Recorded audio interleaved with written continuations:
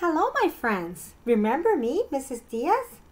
Well, I am back to give you a lesson on observing and recording local weather. So it's lesson 1.3, Observing and Recording Local Weather, Part 1.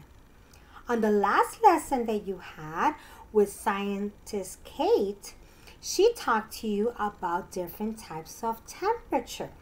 She showed you how she uses her thermometer to gauge different types of temperature. Now, with that information and the information that you had before learning about different types of weather, we're going to do some observing and recording. I am so excited for this lesson because you have learned so many tools as scientists. And in this lesson, you'll be able to use them.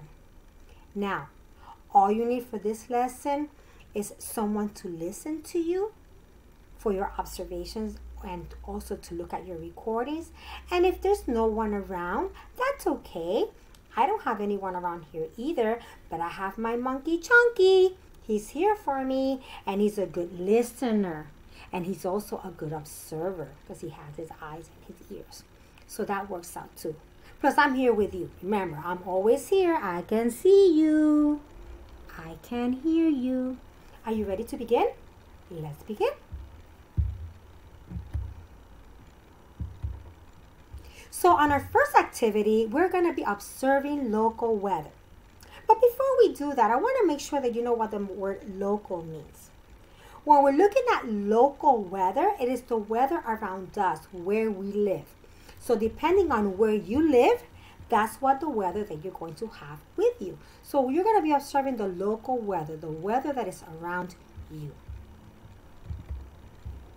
So as weather scientists that you are already, we have a very important question that we need to ask and see what we can think about and what ideas do we have about around this. So the question is, how do we describe weather? So we learned that there are different types of weather, but we also learned that there's different ways of describing weather. So think for a minute. Think of all the things that scientist Kate has taught you, all the things that Mrs. Diaz has taught you, because you have a lot of new ideas, I know. All right, so we're thinking about ways in which we describe weather. And I know that in the last lesson, you learned about that. So let's review and let's take a look at it. So here you can see it says, well, we have learned about how to describe weather so far. This is what we have learned so far. So we've learned that there are different types of weather. We learned that weather can be sunny, cloudy, rainy, windy, snowy. And when we describe the weather, we talk about the temperature. So if it's sunny, it could be very hot or just hot or warm. When it's cloudy, it could be cool. And sometimes it could be cloudy and warm. When it's rainy, it could be maybe cool, maybe cold. Sometimes warm, depending on where you live. When it's windy, you can describe the temperature as being cold or cool, or sometimes very cold because it depends what kind of a wind we have. And then when it's snowy, we know that it tends to be cold and very cold. And sometimes cool, because if it's a snowy day that has a lot of sun, it could be one of those nice, crisp, cool days. All right. So now, in the last lesson, you went outside to observe the weather.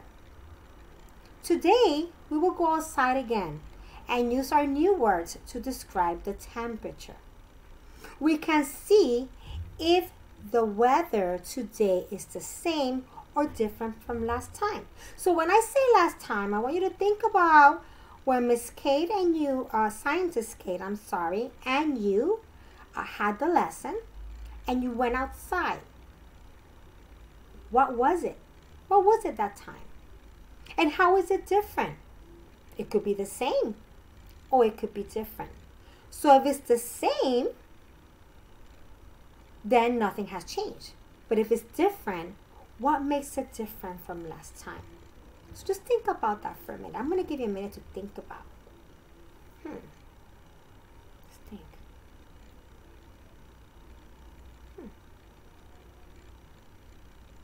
Okay.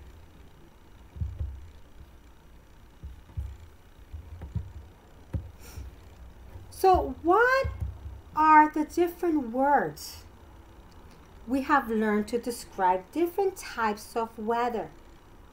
What are the different words we have learned that describe temperature?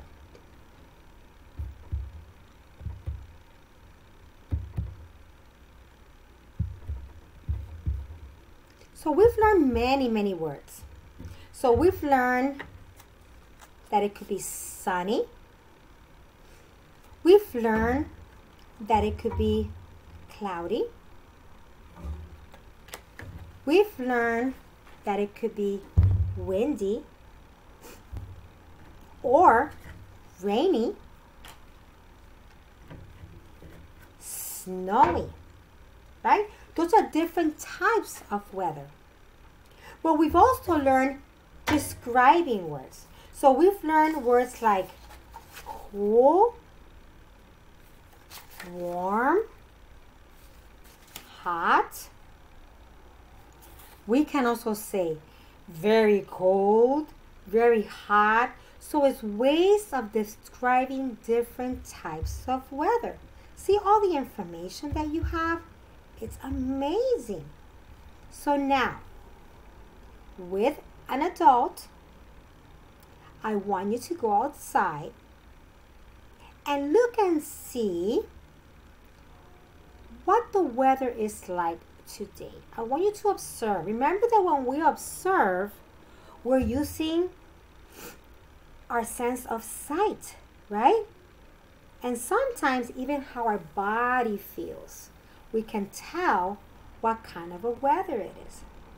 So when you go out there with the person that you're with, I want you to discuss the weather with your partner. And I want you to tell your partner how hot or how cold it is today. So the two words we're using right now is hot or cold. Is it hot? Is it cold? Okay, I'm going to give you a few minutes. Now, if there's not an adult there with you, I want you to look out the window and you can still get a feel by looking, and you can make a guess of what kind of weather you have today. All right? So I'm going to give you a few minutes. I'm going to take a peek because I don't really have a door. I live in an apartment. So I'm going to look out the window and I'm going to make my observations. All right? All right. At the count of 3. Ready? 1, 2, 3. Let's go.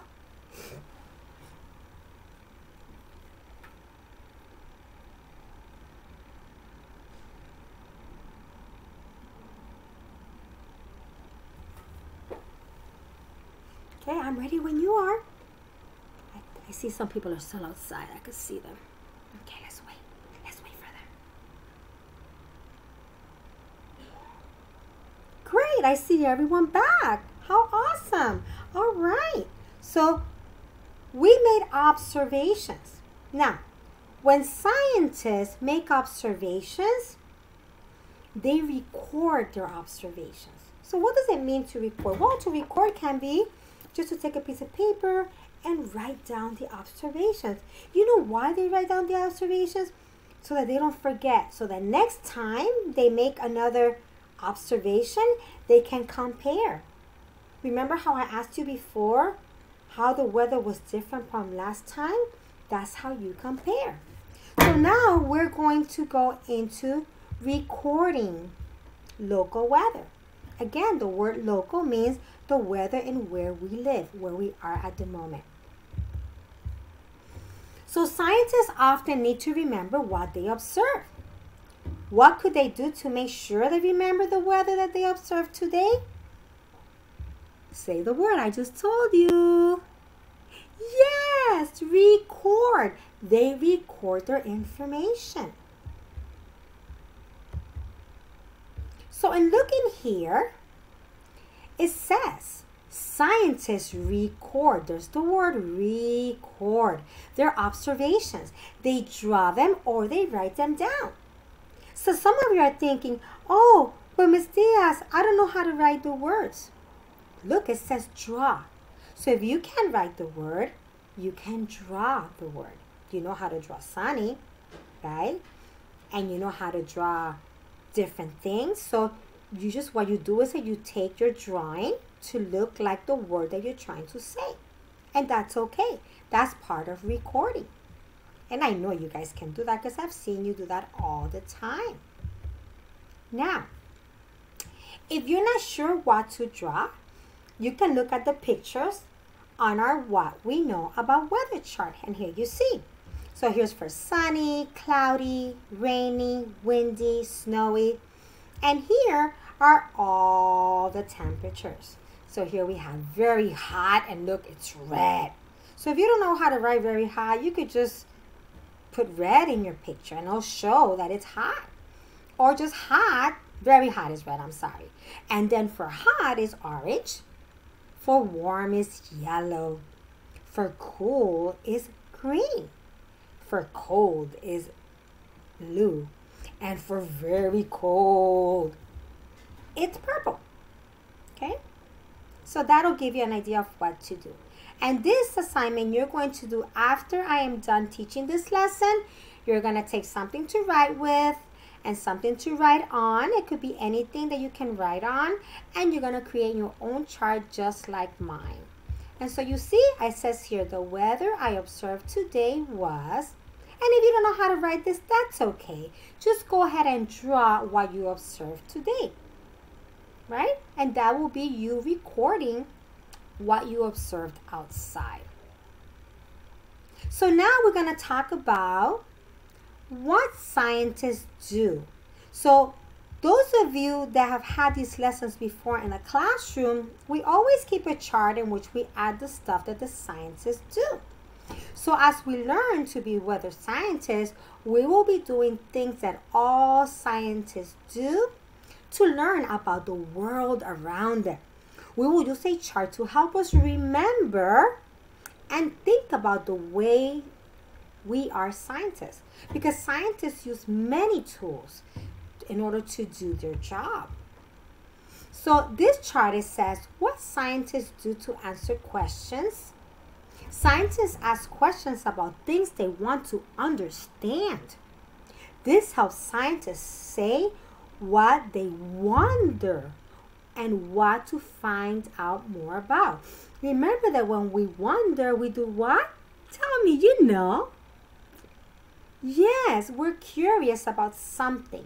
So we ask questions, we observe, we record until we find the answer. That's what a good scientist does. So here we continue to look at the chart. And if you see here, scientists observe the world around them. They look, they listen, they feel, right? And also they go further. Remember we talk about touching and tasting. So scientists they use all their senses in order to get to the answer that they're trying to find out. And then once they have all that information, they record it, which is what you're going to do after this lesson. So scientists do many things to answer their questions. As we do new things as scientists, we will add them to this chart. So in our next lessons, you're going to see how we're going to be adding more stuff to our chart. But for today, we've learned that scientists make observations, and once they make observations, they record their observation, okay, in order to get to their answers. Once again, I really enjoyed spending time with you, and you are learning so many wonderful things, and I will see you in the next lesson, 1.3, part 2. I'll see you soon. Have a great day. Goodbye.